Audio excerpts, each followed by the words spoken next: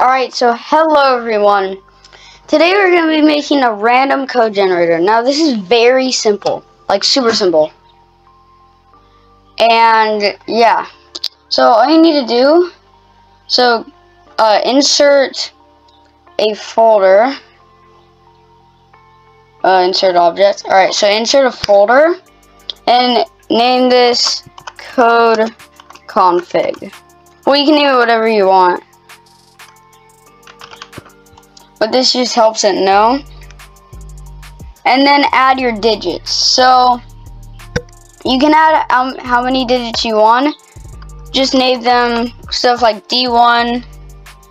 You do D2. Now I'm gonna do 6 because it's a lot. You can do 7 or 8, 9, 10, and I can show you how to configure all of them.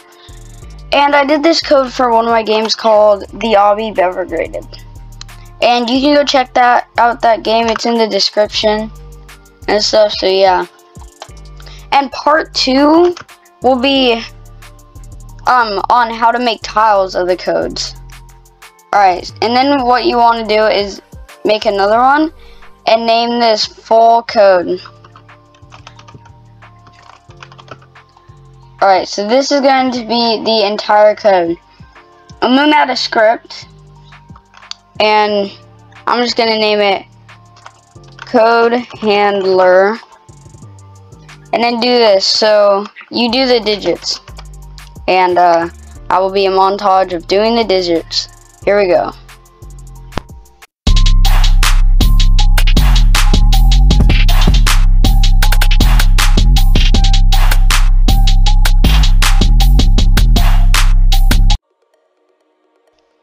Alright, so now that we have done our things, we're going to add functions. So local D1 to do non-capital, so you know it's a function.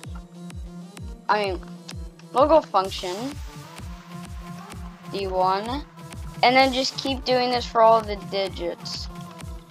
Local function D2, and then local function D3, and you just keep doing it for all the digits.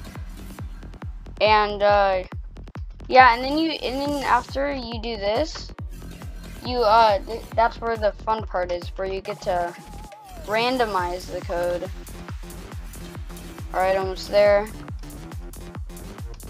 And if you wanted to do a 7th digit, you do local function D7, and you add another one of these and do D7, and then do this D6 equals, and yeah.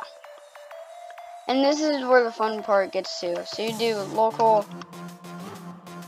D generator equal math.random 0 through 9. Don't do 10 because that's 2 digits.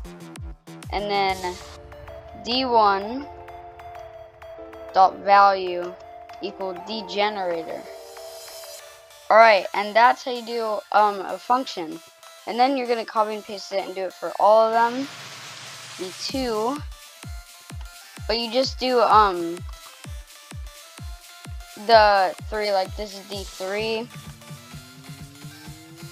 D4,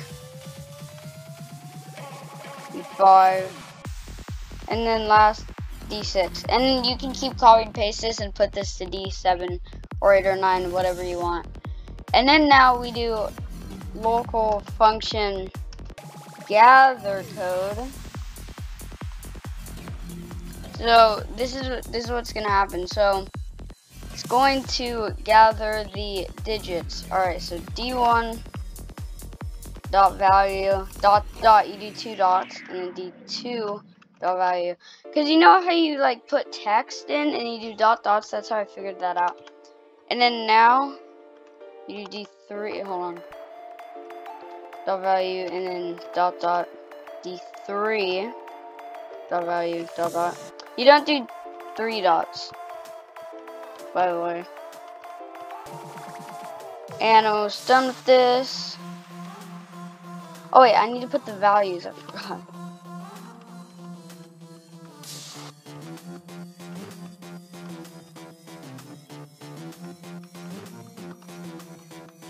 But you don't do 2 dots. You don't do 2 dots in the end one.